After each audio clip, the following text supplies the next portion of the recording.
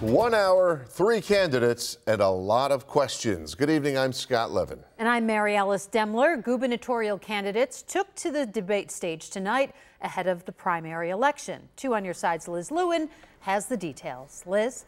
Good evening, Scott and Mary Alice. Well, tonight's 1 hour debate was the first, as you just mentioned, of 2 debates. Governor Kathy Hochul and her Democratic rivals, public advocate Jumaane Williams and Congressman Tom Suozzi, addressed a variety of topics tonight, everything from gun control and concerns about the rise in violence here to the Bills Stadium, COVID-19, homelessness, marijuana, and even health care.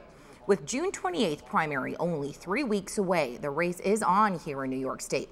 Governor Kathy Hochul currently sits at the favorite, leading in the polls, but given rising concerns that many New Yorkers have right now about crime and gun violence, as well as tax dollars being spent in support of that new stadium in Orchard Park, Hochul still has a fight ahead of her to win the office.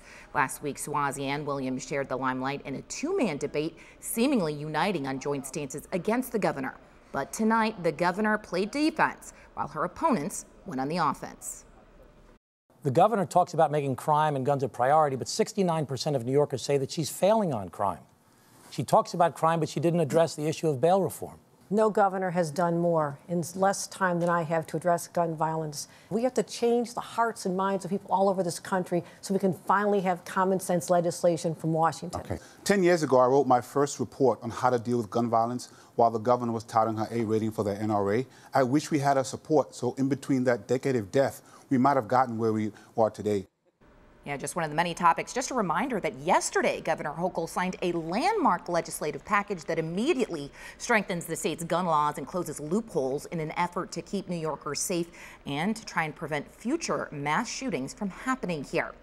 This was also interesting. If you happen to miss it tonight, the candidates answered heavy-hitting questions for 54 of those 60 minutes of the debate, but the rest of the time, the moderators chose to close things out with a rapid-fire question and answer segment called In One Word. The candidates were asked about their pet peeves, their karaoke song of choice, whether or not they believe in ghosts, and I can tell you, not one of them answered in one word.